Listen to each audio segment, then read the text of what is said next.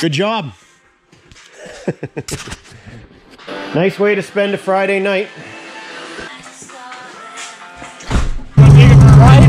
And this guy's obviously, he's made it. There. And throttle's still adjustable. I'm good.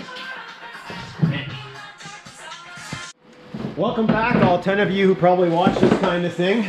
It's the day that all 10 of you have probably been waiting for, I guess, which is the day when we're changing this 2021 850 Assault into what we've decided is kind of like an SKS. But really what I found out is that the SKS, Kurt, actually had a wider front end. Oh, really? Than an RMK. 38. This is a 36-inch kit, right? Yeah. And turns out that the RMK, or sorry, the SKS has it's variable, but it's 39, I mean, yeah, 39 to 41. Yeah, you can change. So this is more turning it into an RMK front end. So we're just gonna shoot the install here. We'll do a little bit of a time lapse, and I'll turn it into a bit of a video. Should be an interesting project. We've gotten like 1.5 foot of snow over the last week here.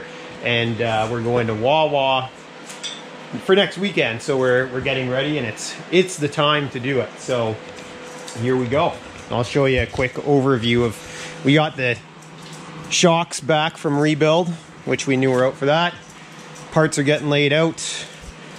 We actually brought in the lift to make this process a little bit easier. So I'm just going to set up the camera, and I'll probably grab it from time to time and give you a little overview of the progress that we're making. But until then, I'll set up the camera for a time lapse.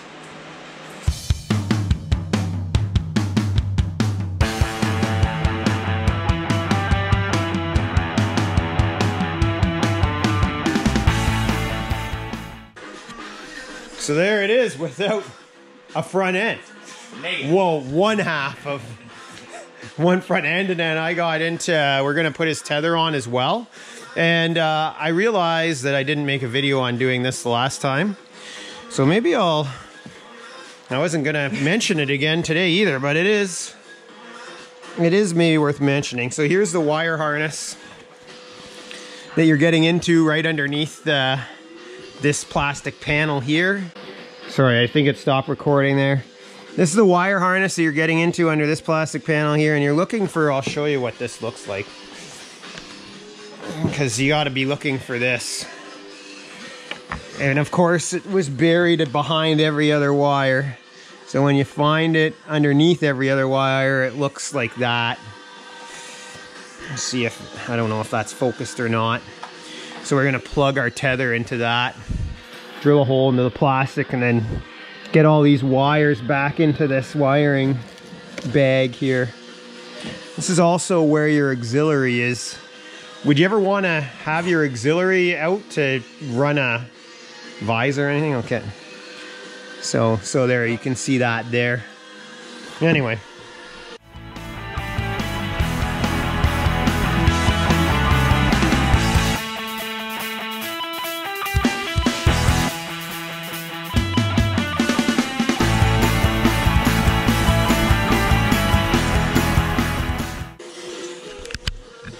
If you are getting a tether, make sure when you're at the store, when I found the connector, I noticed it was a pin connector, and we had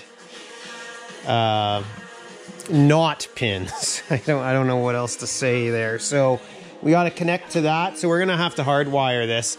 I remember when I did my tether, now I had to specify it was for an 850, and it was different. So case in point, this was probably for an 800, and we're gonna have to hardwire that in there.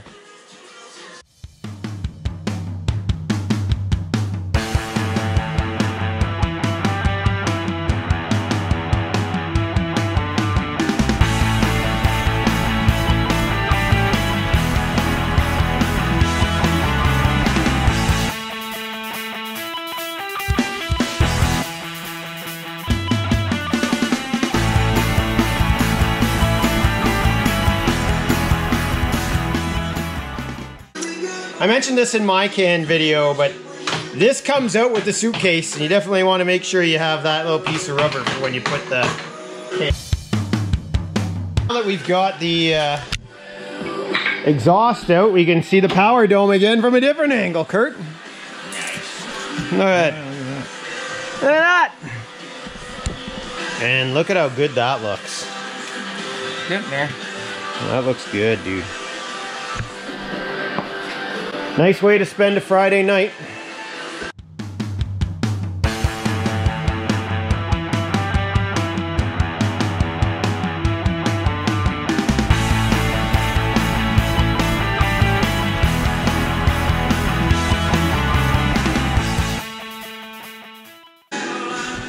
Kind of wondering if we're going to run out of space on this SD card, to be honest. So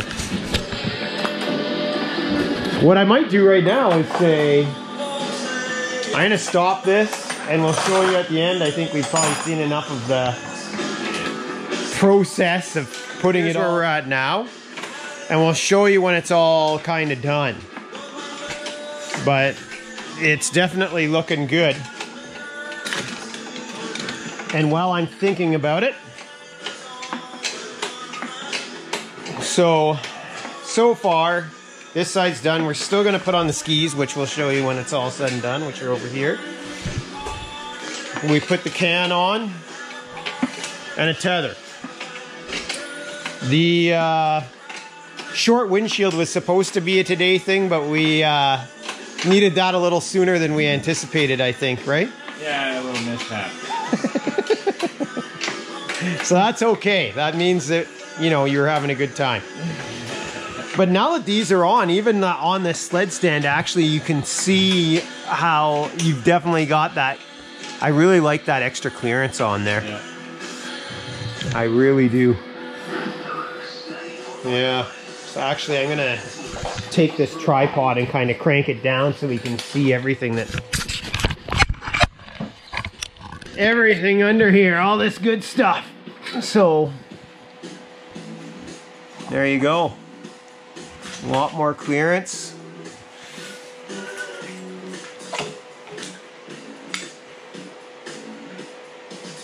All right, so we're gonna keep working away and we'll show you in a few minutes what this looks like when it's all put together. And by a few minutes, I probably mean like a few hours. It does look like a really good quality piece of kit, doesn't it? Oh yeah. Like, it doesn't look like it's of a lower quality stock. There's stock to compare it to.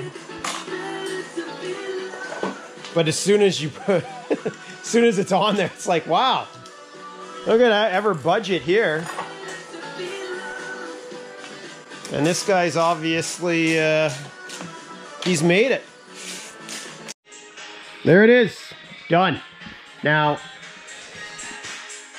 it was a bit of a struggle to get the sway bar hooked up, but we figured that out. We had to fab up a spacer there as well. What size of pipe was that?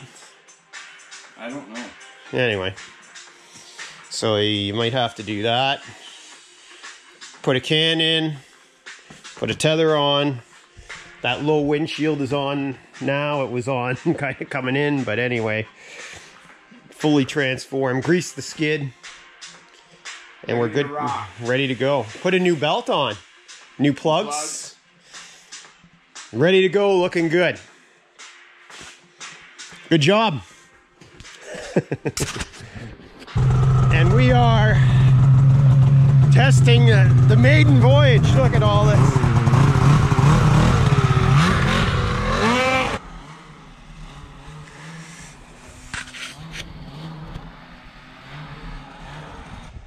All right, so there's just a little taste of how it does. Tune in next time for a review on, well, we'll actually get out and ride this a little bit more, but